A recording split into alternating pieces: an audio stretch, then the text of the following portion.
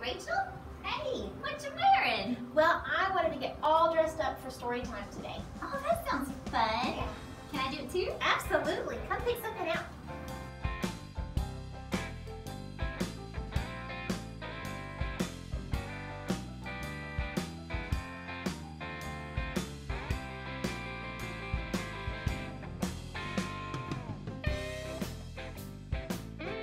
Okay, I don't know about you, but I'm dressed and ready to read the story now. Me too. All this dressing up makes me think of this fantastic story about a naked mole rat who gets dressed. Oh, I thought naked mole rats were naked. Not this one. All right, sounds like fun. Let's go on a story safari. Story safari! Story safari. We're going on a story safari. Today's book is Naked Mole Rat Gets Dressed by Mo Willems. There is so much to learn about the fascinating little creatures known as naked mole rats. But for this story, you only need to know 3 things. 1, they are a little bit rat. 2, they're a little bit mole. 3, they're all naked. Well, they were, with one exception. Wilbur, the naked mole rat who liked to get dressed. Hello! When the other naked mole rats saw him, they said, Ew! Yuck! What are you doing? I like clothes, replied Wilbur. When I get dressed, I could be fancy, or funny, or cool, or I could just be an astronaut. When the others heard that, they said, Ew! Yuck! If you like clothes so much, then why don't you open a store or something? naked mole rats can be very sarcastic. But Wilbur thought that was a great idea. The other naked mole rats did not. They brought Wilbur to a giant portrait of Grandpa, the oldest, greatest, and most naked mole rat ever. Look at that picture, They demanded. Look at his heroic face. Look at his regal bearing.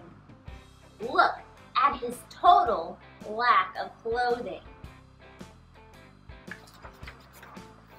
Grandpa did look heroic, and Grandpa did look regal, but he would also look heroic and regal in a casual shirt and some summer slacks. Ah, Said the other naked mole rats. don't you get it? Naked mole rats don't wear clothes! Why not? Asked Wilbur. Something had to be done. The naked mole rats marched right over to Grandpa and told him all about Wilbur. And then he asked, why not? Grandpa was very wise. He thought seriously about everything that he had heard. Ah. And then he thought some more. Finally, he said in a heroic, regal voice,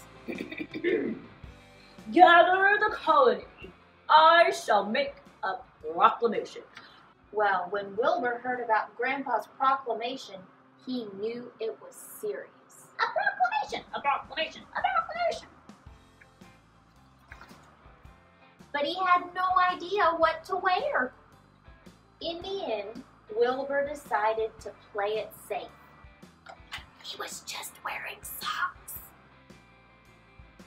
Maybe not safe enough. The others were so busy looking at Wilbur's socks that no one noticed Grandpa enter until he cleared his throat and proclaimed, Fellow naked mole rats, I had never worn clothes until I heard Wilbur's simple question. Why not? Why not indeed? Do clothes hurt anyone? No. Are they fun? Well, they may not be for everyone, but this old naked mole rat wishes he had tried getting dressed earlier. Then Grandpa complimented Wilbur on his socks. As fast as his legs could take him, Wilbur rushed home, put on his favorite outfit, and dashed back. When he returned, Wilbur discovered he was not alone. Much has been said about that day, but for this story, you only need to know 3 things. 1.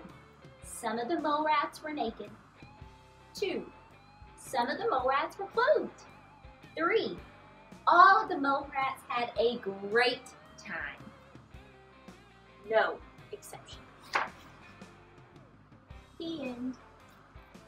Mo Willems is one of my favorite authors.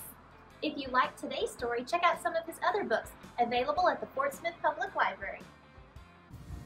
Want to go on another story safari? Check out the library's YouTube channel.